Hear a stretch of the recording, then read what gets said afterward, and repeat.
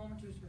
The United States gains approximately 300 new smokers daily, according to John P. Pierce, who has a PhD in oncology from the Journal of the American Medical Association Network, last updated in 2018.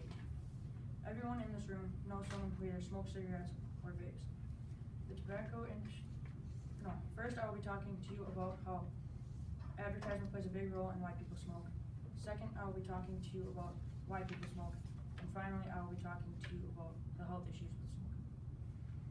To start, I will be talking to you about how advertisement plays a big role in why people smoke. The tobacco industry spends over $10 million on advertisement daily. Tobacco advertisements try to target people who are going through stressful situations because smoking or vaping will relieve their stress. Tobacco advertisements also try to use familiar ways to advertise, so people when they see it, for example on TVs, or if they see it in movies or online, it will influence them to buy their product. Tobacco companies use promotions and incentives to get people to buy their product.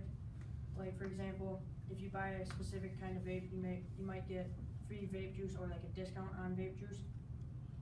And they also try to target people who are younger, so they make flavors of vape juice that kids would enjoy. Like for example, cotton candy, mint, blue raspberry, and they even have root beer. Advertisement influences people to smoke, but there are many other reasons why. Smoking is a very expensive and addicting hobby, and the majority of people who smoke say that they smoke because they're stressed out, and so they want to relieve their stress. People who smoke think they know they're addicted, but they believe that they can stop whenever they would like. But Dana Costagina, an assistant director for the Tobacco Control Research Center in the Journal of Tobacco Control and Education, last updated in December of 2015, says that 70% of all smokers want to quit, but very few of that 70% actually end up quitting. The new trend for smokers is vaping. Vaping is very so current that they really have they don't know all of the health issues that come along with vaping.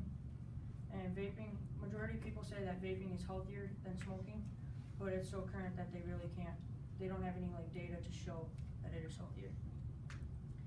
That brings me into my third topic, which is the health issues with smoking.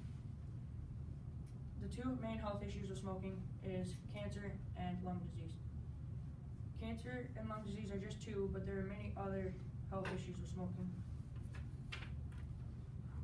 Richard J. Bonney, a professor for neurobehavioral science at the University of Virginia, from the article Growing Up Tobacco Free, republished in 2016, says that 1 in every 5 smokers will end up getting heart disease.